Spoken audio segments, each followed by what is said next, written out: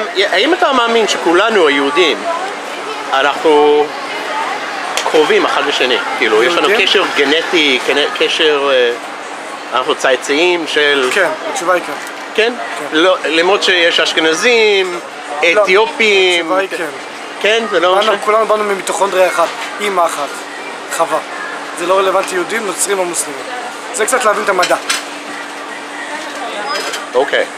למה אם היהודים כולנו, אשכנזים, ספרדים, מזרחים, כולנו אותו עם, נכון? נכון. אז איך זה יכול להיות שכולנו צבעים אחרים? זה מה שמיוחד בנו. זה מה שמיוחד בנו, שיש בנו את הצבעוניות. צבעוניות. כל אחד מביא לשולחן את המנהגים שלו, את הערכים שלו, את המחשבות שלו, ויש פה מגוון פוליטי, מגוון עדתי, יש פה... אחרת אם היינו אחידים, היה נורא משעמם במדינה. אתן חושבות שאנחנו קשורים בדם? אם יחקרו, ברור שיגיעו לאיזושהי מסקנה שאנחנו צאצאים של צאצאים של אותם אנשים. תמיד זה ככה.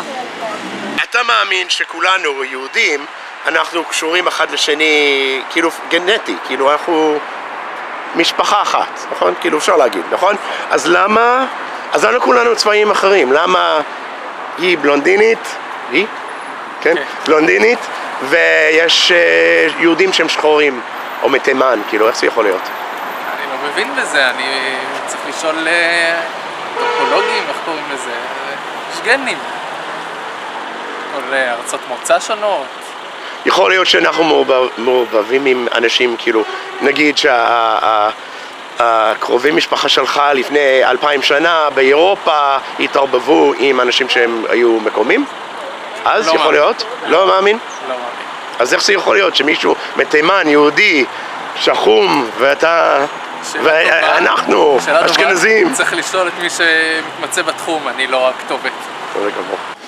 If Jews are all one family, one nation, אפשר להגיד?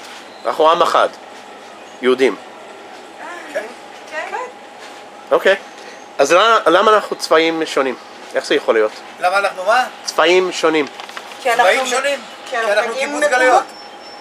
כן, איך זה יכול להיות? אם אנחנו משפחה אחת, עם צאצאים של... משפחה שהתפזרה מכל חורבני הבית שלנו. אבל זה איך זה יכול להיות שיש אנשים שהם כהים מאוד ואנשים שהם לבנים מאוד? איך זה יכול להיות? כי יש חלק שנולדו באפריקה ויש חלק שנולדו בגרמניה וכל אחד... אני נולדתי בקנדה ועדיין אני שזוף, אז מה? כי קנדה שלג וקר כל הזמן.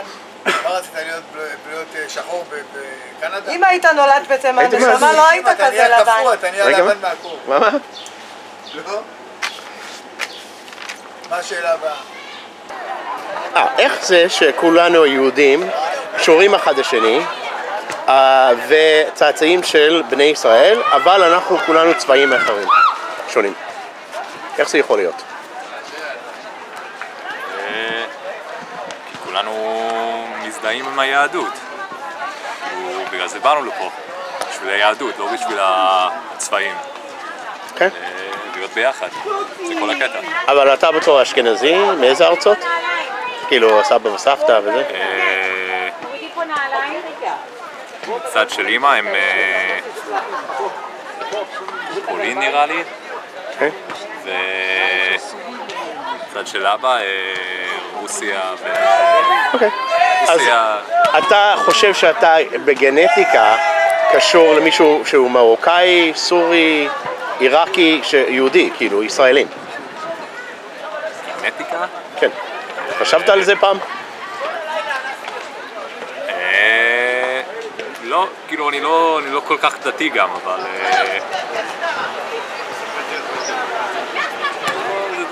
זה לא כל כך דברים שאני חושב עליהם, כאילו, ביום יום.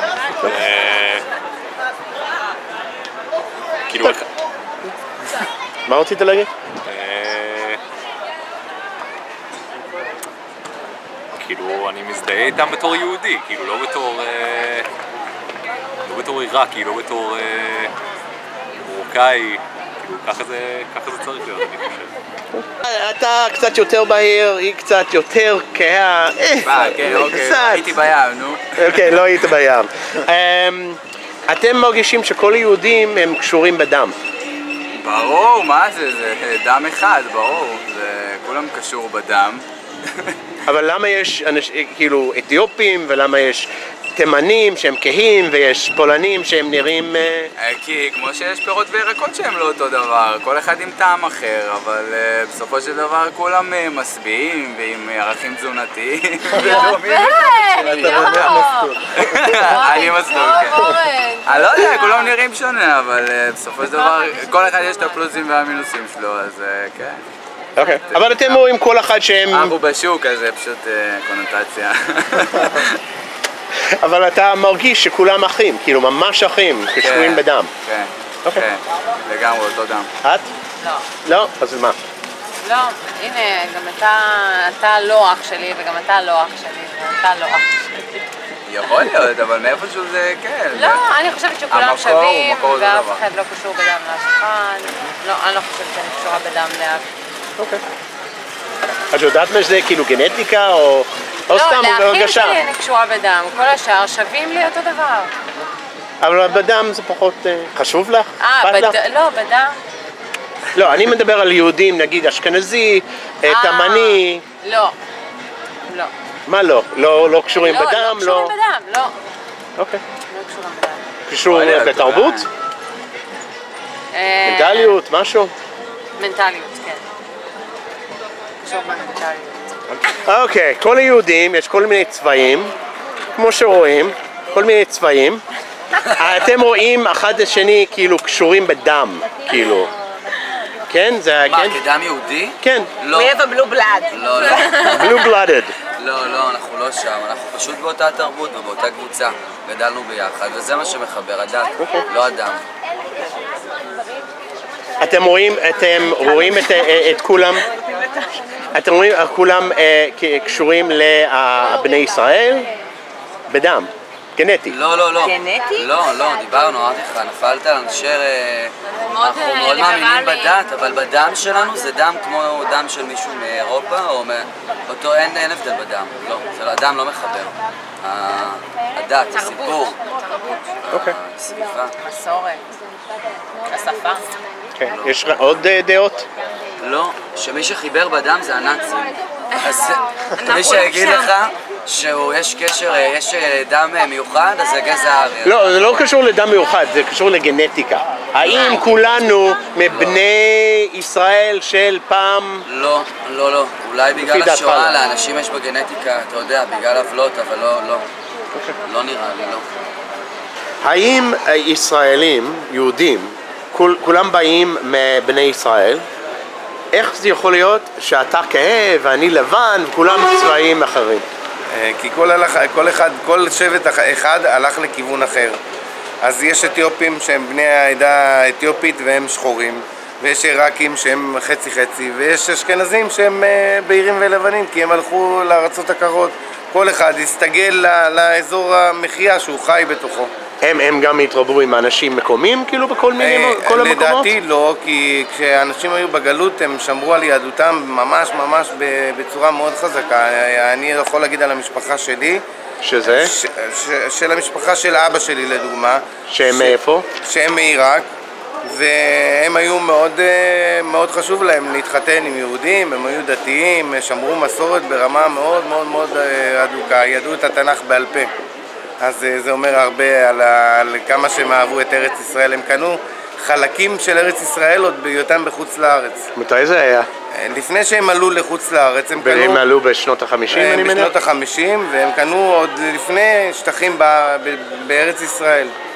איפה הם קנו שטחים? בנס ציונה הוא קנה, יצא הוא קנה בבסיס צבאי. שזה היה כבר ישראל, אחרי קום המדינה? שזה ישראל לדעתי, כן, הוא קנה על המפה, אמרו לו הנה זה המקום, ככה דונם, ככה וככה דונם, תביא כסף. בלי לדעת מה זה, כאילו... בלי לדעת מה זה, וזה היה ערובה לאיזה משהו שכמו לממש את הכסף שלהם שם. קנו איזה משהו שלא ידעו באמת, כשבאו הצליחו לממש את הכסף בלמכור את האדמה בגרוש וכלום, להוציא את הכסף שבעצם השקיעו, להגיד אוקיי, יש לי נקודת פתיחה להתחלה של פה, של ארץ ישראל, בזכות זה שקניתי כמה דונמים בארץ ישראל לפני שעלינו. והם לא גרו שם? הם בחרו? הם לא היה להם מה לגור, זה היה אדמת ראשים מבחינתם, אדמה רק. אז לאן הם עברו, כאילו, כשהם הגיעו? היו במעברות. איפה? משהו באזור כפר סבא. רעננה, כפר סבא, אני לא יודע בדיוק איפה. לפחות היה להם משהו, כאילו, לאחר, האמת, כל הכבוד. כן, המחשבה, כן, המחשבה, זה בזכות שהיה להם הרבה נכסים וכסף שם. הם היו כאילו, היה להם כמו ארמון כזה עם משרתים. איבדו את הכל, אני מניח. לא, הם ויתרו על הכל, זאת אומרת לא ויתרו, הבינו שיש פרעות, התחילו הפרעות בעיראק, התחילו לרדוף את היהודים, ואז עשו אחד ועוד אחד. הם הצליחו למכור, לפחות לבוא עם משהו? לא למכור הכל, אבל את חלק מהכסף לקנות בו שטחים בארץ ישראל, לקחת כסף מזומן, אולי תכשיטים וזהב שהיה להם, ולברוח. לברוח, ממש ברחו מהארץ והגיעו לפה. Guys, if you want to see more videos like these, please donate. I accept baked goods, free trips to Bora Bora, anything.